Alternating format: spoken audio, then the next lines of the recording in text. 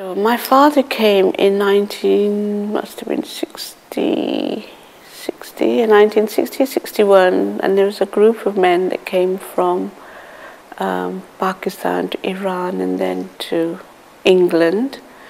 Actually, Dad went to Bradford first and didn't like it, so he came to Bristol with his brothers and settled down. And we arrived in November 1962 on a miserable, winter evening, and it was horrible. And it was a very small house and cold. But we were with Dad, and the family was together again. So that's how we arrived in Bristol. We were one of the first families in Totterdown. First, Asian children, black children in the junior school. I was only 18 months when we moved from Pakistan to Iran. And Iran I spent, 5, 6 years. I remember the very big house. We had a swimming pool. All the family lived together. And life was good. My father wanted his children to be brought up in a Christian country and be educated here. So that's what motivated him, and that's why we came to England. Some people thought he was a bit, questioned why he was doing that when we had such a good life in Iran. But he knew what he was doing, because a few years later, they had the topple of the Shah of Iran and everything. So he made the right move.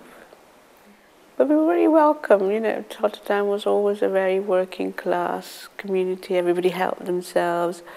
And we got on famously. We were, made friends very easily, and life settled down to this new home. I left school and I went to what was then the Bristol Polytechnic, and I did a 3 years HND in fashion and textiles. So it was always my thing.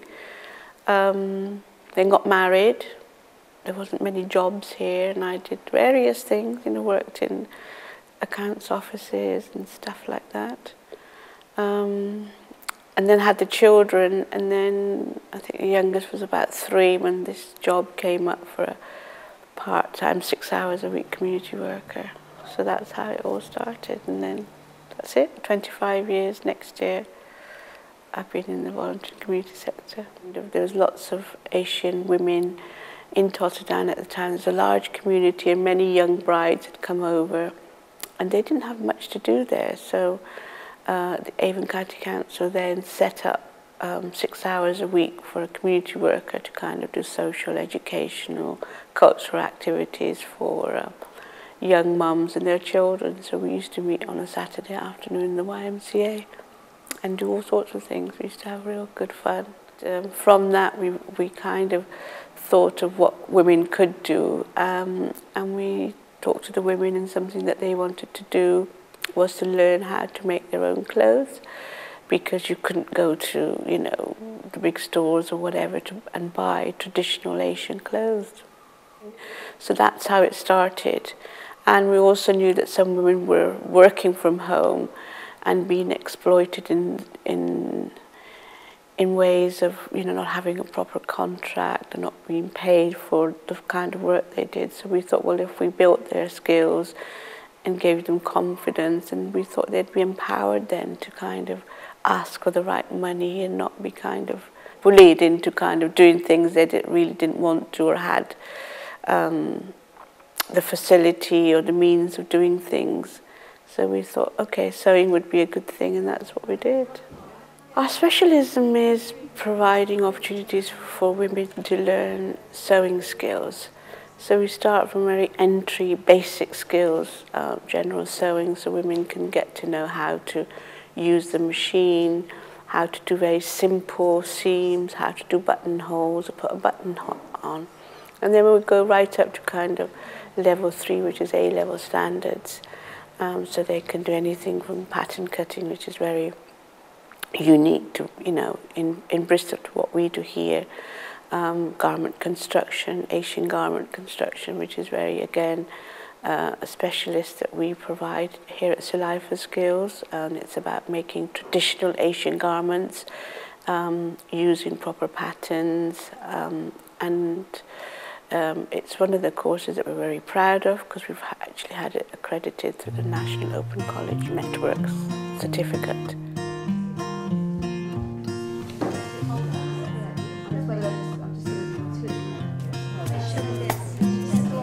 It's very much part of my heritage. Growing up, art was very much my thing.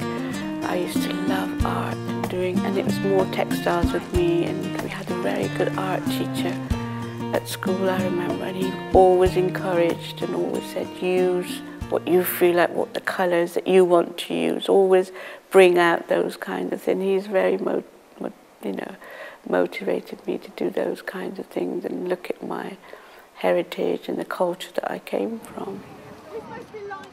We wanted to diversify. We thought, what else could we do to kind of bring students in and provide further opportunities? So, we had an opportunity where we had a workshop with the idea being that eventually we would have local women coming in to get their hair done and their beauty done and have our own trainees on site, so they were actually learning and then investing back into the salons. I know everyone, especially their families, would derive benefits from the opportunity for women to improve their skills and develop their social lives, and helping their own integration and bring cohesion within their communities. This is your opportunity to gain new skills and be able to earn from your skills, enjoy your skills. It's especially in the community for you to use, so use it. This is what it's here for. To enable women to earn, this has always been, whether you're sewing or whether you're hairdressing or helping people with their diet or exercise or well-being, the ethos behind Sila has always been to provide enough confidence, empower women so they can earn from their skills. Bristol's been wonderful. Totterdown's always been home to us. All of us, there's 5 of us, brothers and sisters, we got married and somebody went to live in Hartcliffe. We were at Kingswood, my sister was in London, somebody was in Sharhampton. But after we all got married and had children, we've all moved back to Totterdown. So it's real home to us. People talk about achievement. Achievement comes and success comes in many ways. For me is when I see that, a woman that's sometimes, she's got a job to walk through the doors and then get enrolled and go into class, and what she kind of achieves is all part and parcel of being what we do and what Silai does best. And that's been the story of Silai. We've all come up through the roots. None of us have started from the top. We've all come up through the route, and that includes me. I was, a community worker 3 hours, 6 hours a week. And we have many stories that, link to that. We have young girls. I remember one of our staff.